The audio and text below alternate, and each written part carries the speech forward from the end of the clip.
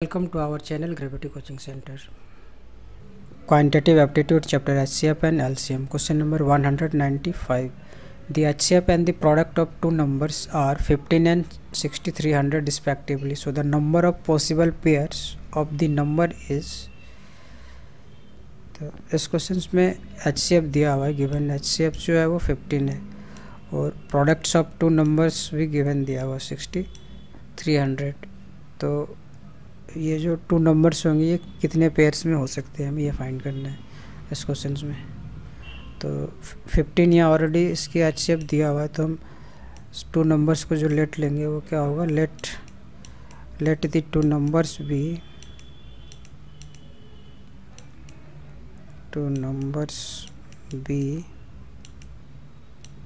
15x and 15y.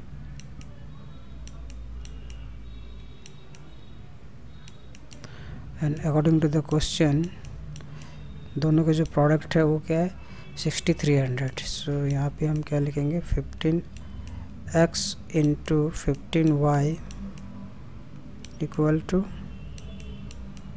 6300. तो xy equal to क्या होगा 6300 upon 15 into 15.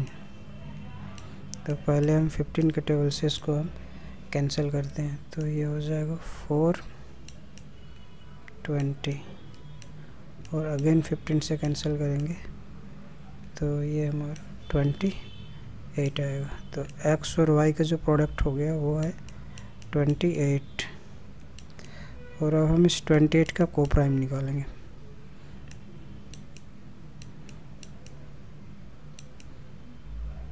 Co-primes with a product 28 equal to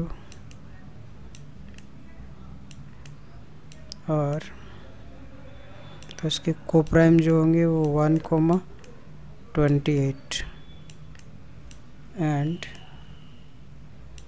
4,7. तो ये इसके को-प्राइम्स हो गए.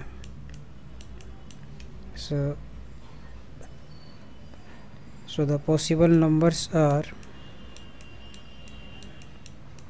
so the possible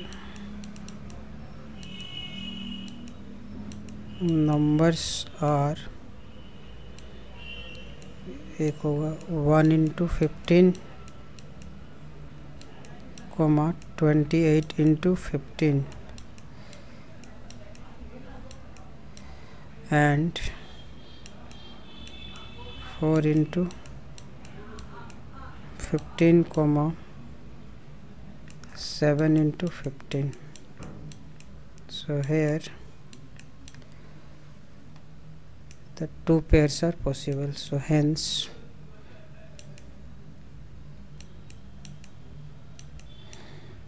the number of possible pairs is the number of